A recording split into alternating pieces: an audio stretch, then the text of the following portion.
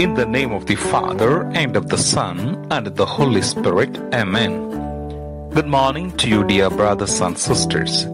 Today, 28th of May, 2021, Friday in the 8th week of Ordinary Time.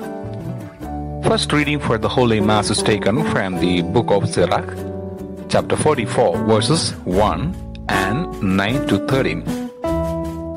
And the Gospel is taken from the Gospel of St. Mark, chapter 11, verses 11 to 25. Why did Jesus curse a fig tree?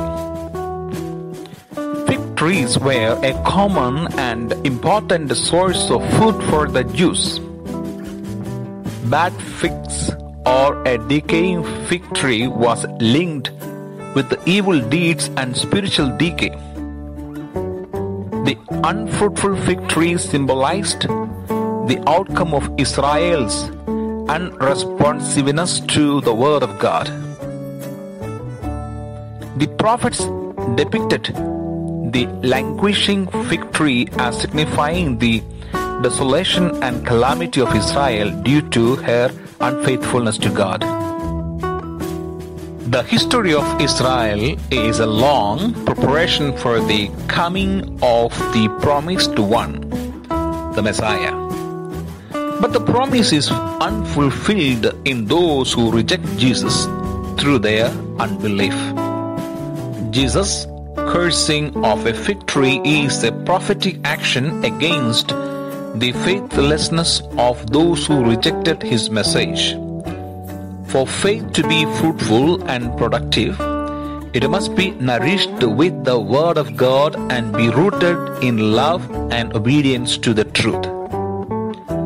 Jesus' cleansing of the temple was another prophetic action.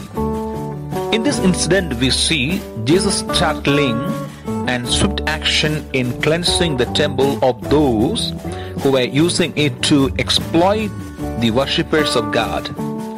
The money changers took advantage of the poor and forced them to pay many times more than was right. In the house of God, no less.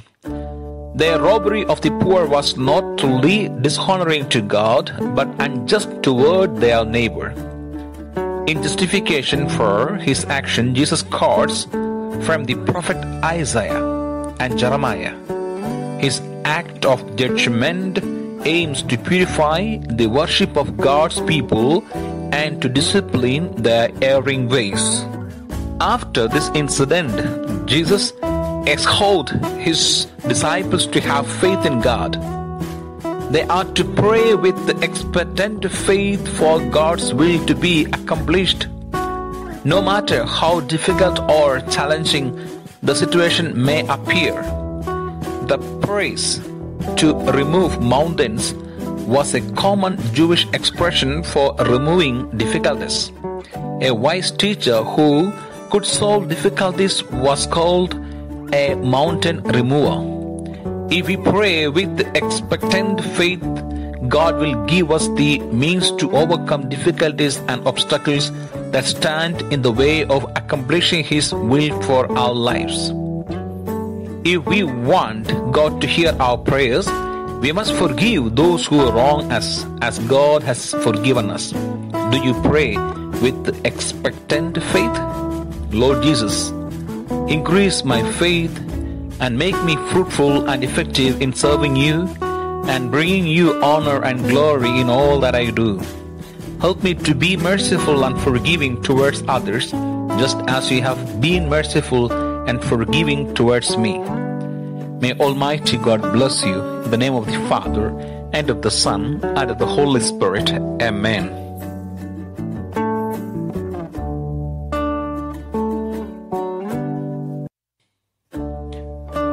In the name of the Father, and of the Son, and of the Holy Spirit. Amen. Good morning to you, dear brother.